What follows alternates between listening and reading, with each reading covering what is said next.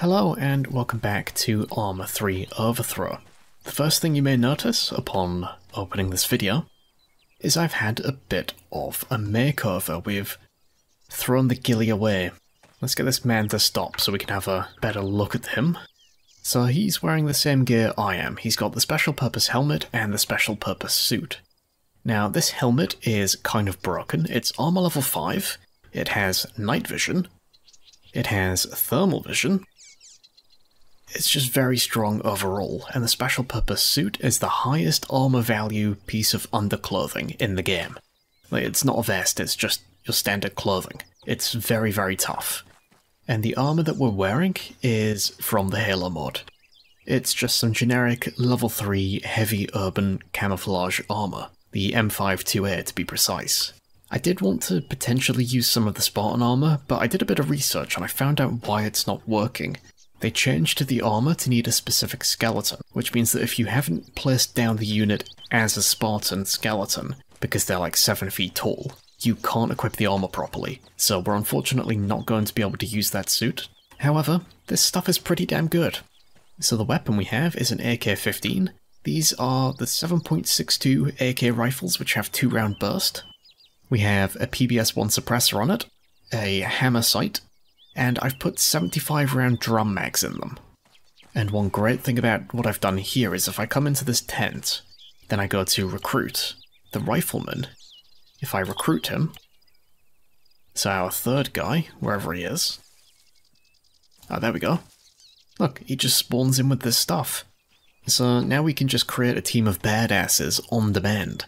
75-round drum mags and 7.62 rifles with powerful armor. The underlay clothing is going to do most of the work since we're only wearing armor level 3 stuff, but it looks cool, and I really wanted to use some of the Halo gear, so I'd rather do this than wear a max armor level vest or an explosive resistant one, for example. I've also bought this fuel vehicle here because the helicopter's fuel tank was completely shot, which meant that it was out of fuel, and I can't really take this into a town to use the petrol station, so this is how we're going to have to fill that thing up. IFV back there, all nice and full, ready to go too.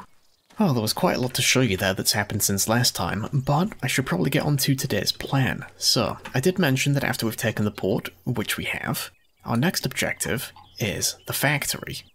Now, we could just use the factory, but this outpost is so close to it that anytime we try and take a military vehicle from here that we've produced, we're just going to get spotted. So we really need this outpost.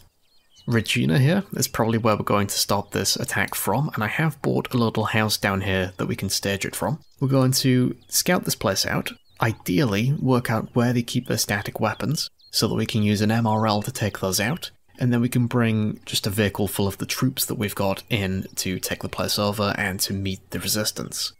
Now, to prepare for this, we need to remember that there are outposts in the area, so we have the radio towers here, which are outposts. There's a radio tower there, and the airbase right here. So potentially, we could see a large number of attacks coming in. Now, Regina is pretty well positioned that we should be able to, assuming we can buy these houses down here, this house down here, and then we've got like a section here, a section down here as well, and then probably this road too, just in case. We can do what we did before and stall a lot of these units. So we could just go down there and buy some houses and board the place up. Now, if you remember, that didn't really help us out when it came to dealing with the aircraft. They still managed to get quite a lot of units in just by flying them in. And this is going to segue into me showing you how the port works. So let me just get down to the port building. I didn't show you this last time, specifically because I wanted to tie it into today's antics. So now we can import, and we have a list of most things in the game. Now, I wasn't exactly correct about this because not everything is available. After checking through here, it seems like some things are actually exclusive to the factions. So like I couldn't find the Halo weapons in here that were in the faction, the assault rifle, specifically George's machine gun, and the DMR. However, if I type in AA, for example, into the search bar, oh look, there's some Titan AA missiles. If I type in Titan instead, perhaps, Look, we've got all these Titan launchers here, and the Titan missiles, so we could get one of the compact Titans. Should we get one of these sand ones? Oh, they're expensive. We have to import them 10 at a time, so we're going to... In fact, we have some of these in our box. Let's just get some of the missiles. So these are a bit cheaper. So we can just import 10 anti-aircraft missiles. They're now in this vehicle's inventory. Now then, there are 2 other objectives I had for today. One of them involves the helicopter, and the other one involves the factions. We'll do the helicopter one first. What I want to do is I actually want to go get Cool and the gang, and bring them over here so we can use them for the fight. They've just been stuck on the other island and not doing anything, so that's why I wanted to fuel this helicopter up. Now then, I did order them earlier to head out to this ferry here, and hopefully I can find a path to get there that doesn't involve flying over a base, because I might just get shot down. So let's go see if we can pick them up. Alright, away we go. Now this little bird has a minigun and hydras. So we need to be careful not to make too much noise with this thing, otherwise they might try and hunt us down. Ooh, and now I'm in the air, I can actually see over the air bases. Sort of like no-fly zones. So I kind of want to come down here first, don't I then? Oh no, Ned's seen me from somewhere. I've flown over an outpost? I'm near a town, that might be it. I think I might need to get a little bit more height for this. I did see a jet flying around earlier, after I refueled this thing. So I feel like they sent an interceptor because they saw me inside this vehicle, which is not good, to say the least. Also, those ruins down there, I kind of want to set up an FOB there. I want that to be our primary base, if we can get into it. So we'll have to make a note of that. Oh, can nobody else get in because of the guns? Oh no, that's an absolute shame. That's really annoying. Oh, all of this effort to be thwarted. I thought they'd at least be able to, like, sit on the back here, but I guess with the miniguns in there, they're just not allowed to sit there. Well, Cool and the gang, you are, once again, on your own. I'm sorry, I tried. Oh no, they're stealing my helicopter. Get out, it's mine. After all of that, we're just gonna take it straight back. Oh, right, well, I'll be back as soon as I get this thing to base, and then we'll go do some building. So, as you might expect, some of the areas that we've been able to board up have been quite easy. In fact, these buildings have lined up perfectly, so we've got just a complete U-shape here. So that is this side down here, blocked off completely. We also went down here. I could fast travel over there, but I don't think it'll let me considering how close I am, so we'll just drive over anyway. Oh, there's a bit of gunfire going off there. I think there's a gang getting involved around here. So I think this one was a little bit less tidy. Yeah, because there's only the one building here, but I have managed to make a bit of a U-shape here as well. The whole point of making the U is so that when something collides with it, they'll sort of like back up and try and drive off. Hopefully they collide again. So we'll back up, try and drive off, back up, try and drive off. Just ignore the thing at the top of the screen, by the way. I'm actually recording this part of the video last because I've had an absolute ton of technical difficulties recording this one. Also, look at all those men. They are out in force right now. So, yeah, we've got this section blocked off here too. Now if I head up to the top here, you'll see we've got, once again, another set of very well-placed buildings. So this blocks into here, and I've put a little blockage between there as well. I don't think you're getting any vehicle of a reasonable size through that gap. I can barely fit this thing through there, and it takes a bit of effort. So unless they're coming in on quad bikes, I think we're fine. So we've also got this blocked off here. And then I believe I went, yeah, all the way up there next. So let's fast travel up there for this next one. And you'll see that this, on this side, a little bit patchy, but I think it'll do the job. You go any further out than that and you're going to risk driving straight into the drink. Maybe I could do with patching that bit there up, actually? You know what, while we're here, let's do that. Let's take some funds, and I'll place that barrier down right there. Okay. That just reinforces that a little bit, so then we've got this here blocked up as well. The only place I haven't blocked up is this. because I don't really have a building I can buy to do that with. These ones are too far away from the road. I'd have to go all the way up here to be able to block that off, and that just goes to nowhere. So we'd have to keep going down this way, and yeah, there's just no buildings until we get to that radio tower there. So this one is a bit of a wash on this side, but hopefully if they come down south here and come through Labaka, they'll get blocked by that one there. I doubt they will though, so there's just one avenue of vehicles coming in we're going to have to deal with still.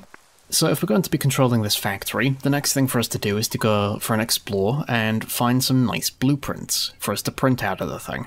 You know, the vehicles we want to make to give to our army. So let's see how that went.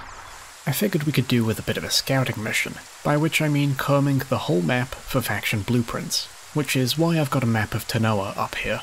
I went around and took a look at everything each faction in each town or village has to offer, hoping that one individual faction will have everything I need, so I only have to gain rep with one of them.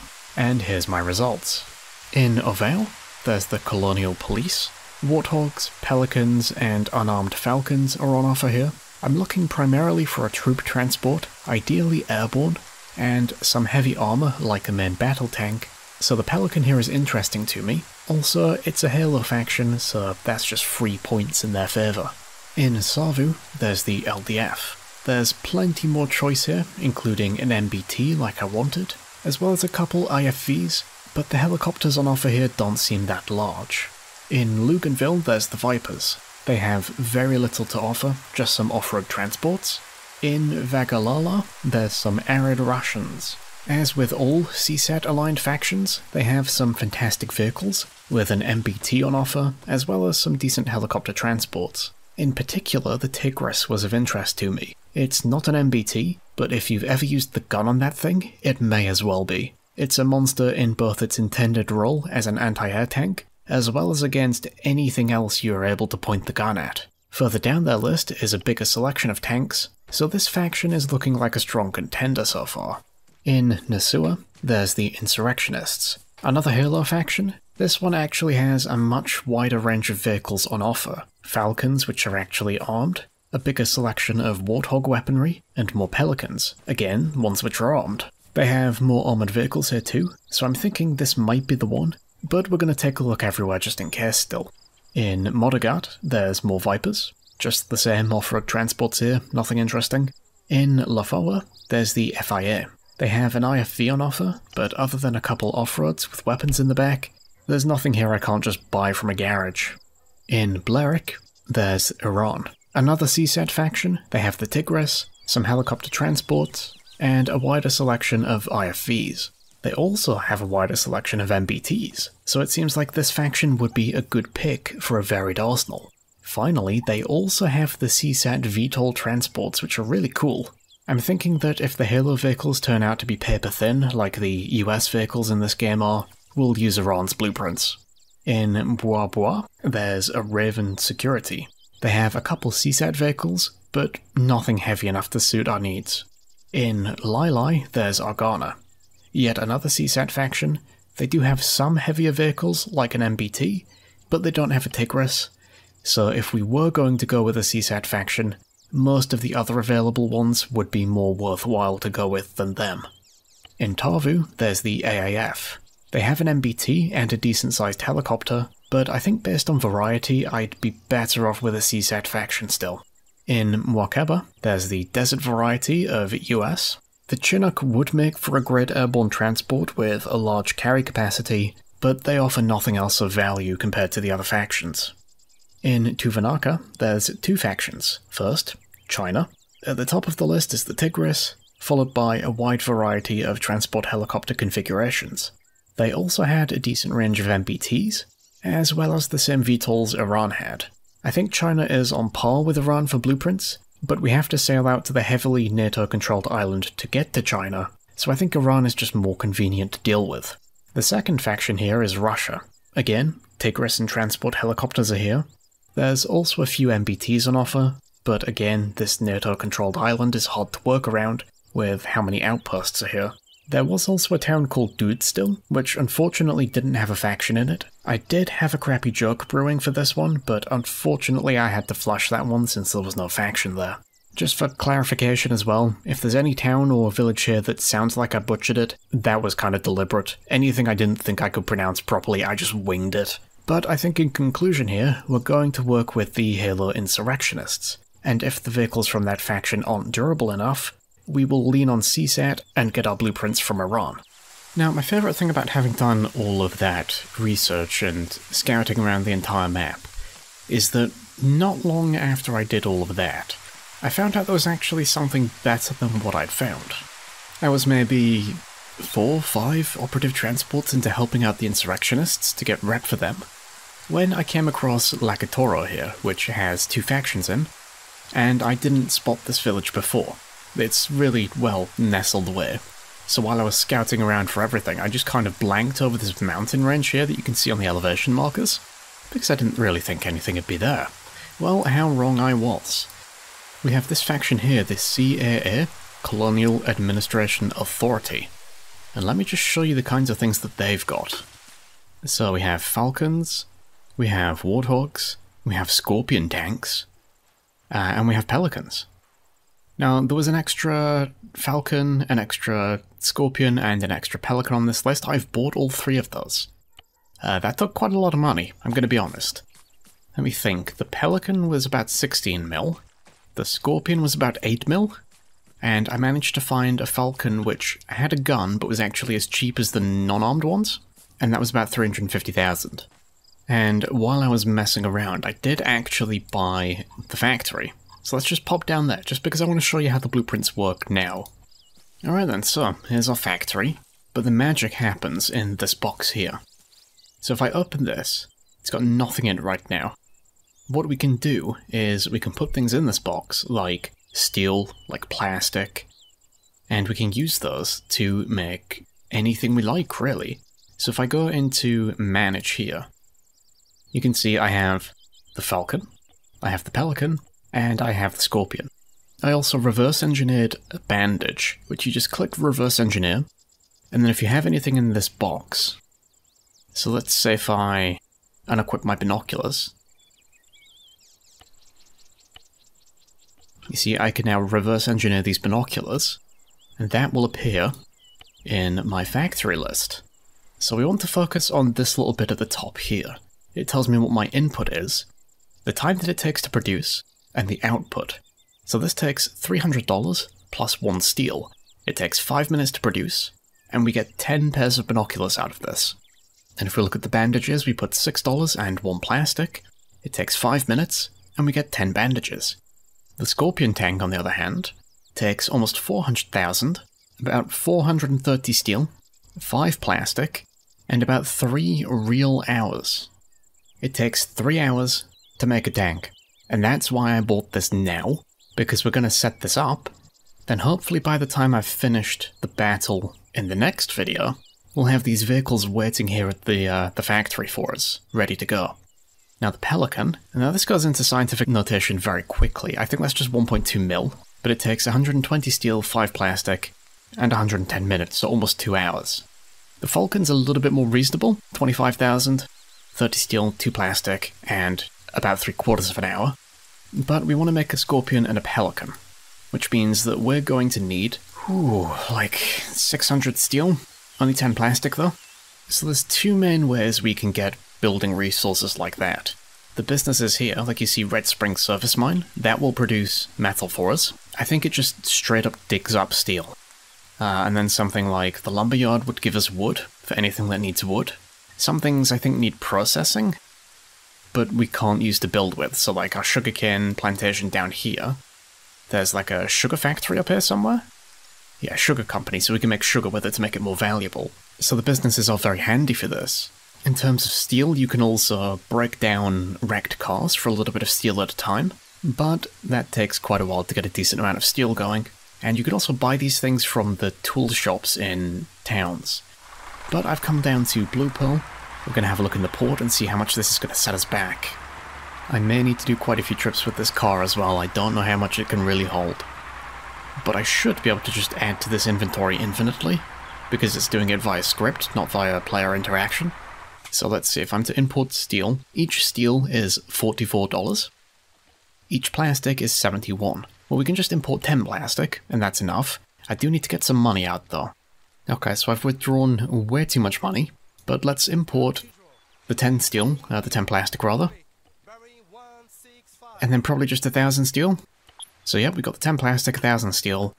To be fair, that was pretty cheap. Let's just import 100 plastic more, and then I'm going to put this money away before I lose it. I do need to get it back out in a sec, but everybody knows what I'm like for this kind of thing. I'll crash into a tree or something, or I'll trip over a loose magazine. What we're going to want to do now is just transfer all of this into the cargo container. Alright, so then if I check this box here, you can see we've got 1,000 steel, 110 plastic. Let's get some money back out. Now I can add a scorpion to the build queue. There we go. It's taking 172 minutes. Now I can also add a pelican to the build queue, which will then take, well, it's not going to tell me, but you can see it takes 110 minutes. Currently still waiting on the scorpion to be produced. So the time that this takes is one big reason why I think we should still just straight up be importing stuff. Also, it didn't take my money from me, so I can only assume it's actually going to take out of the faction fund. So I'm just going to put that money back away. So yeah, now we just have like 4 or 5 hours to wait, so that's plenty of time for us to take over that outpost in the next video. It's taken the resources out of here. It doesn't appear to have taken the money, weirdly enough. I still have it in the resistance fund, and it didn't take money off of what I had on hand. So maybe it just doesn't take money, it just takes the resources. If that's the case, that's very good, because that makes things significantly cheaper. But let's get ourselves back to base to sign off, I reckon. So I think what we're going to do is we're just going to recruit a load of people from that tent over there, so we'll have all the same gear I'm using. We'll take this thing down with us. When we get it to the factory, we can reverse engineer it and just make a couple more if we really want to. But since we've set up all of our defenses down here in Regina, what we'll probably want to do is fast travel this vehicle out to like here, where there's unlikely to be any police presence. So I can pop an MRL or 2 into there. Then we can move in with the vehicle. I can attack with like a small squad of men from the other side, maybe? So I can have like one squad move in with the IFV, and I can pincer them. It will be very easy to tell who's who, because NATO will be wearing things similar to what these guys have on. Because, I mean, it's gear that we've stolen from them. And I look like something out of a very bad Warhammer Halo crossover fanfiction. So, you know, we'll be able to see who's on our side, for definite. Now, I believe in this box, I think I dumped some anti-aircraft missiles in here. Yeah, we've got a couple AA missiles there. So we'll take this, probably the AT missile with us as well. And then that should give us the firepower to take out any vehicles that spawn in, particularly helicopters that can bypass our traps. But I don't think we're going to have too much issue taking it over. It's only a smallish outpost, but we definitely need to take control of that factory, otherwise we've just wasted all of our time and money getting the place set up. Because as much as I'm confident in the Scorpion being able to battle its way out of that outpost, I don't really want us to be producing other things that we then go and pick up and immediately become wanted and spread down by statics for. Especially when, if we try and take a Pelican out of there, the nearby airbase may try and scramble a jet or something to intercept us. And that isn't fun. That ain't gonna work too well for us. But anyway, I'll call it here for today. So, thank you very much for watching. Thank you of course to the members and pledgers for supporting everything I do. You can drop by our Discord server, linked in the description, if you want to come and vote on games that I do videos and live streams on next, as well as a very welcoming and friendly community on there you can come and chat with. All the mods I've used today are also linked in the video description. But that's all from me. We'll take over that outpost next time around and we'll get that factory properly up and running. We'll make some real vehicles. I'll see you then. Goodbye.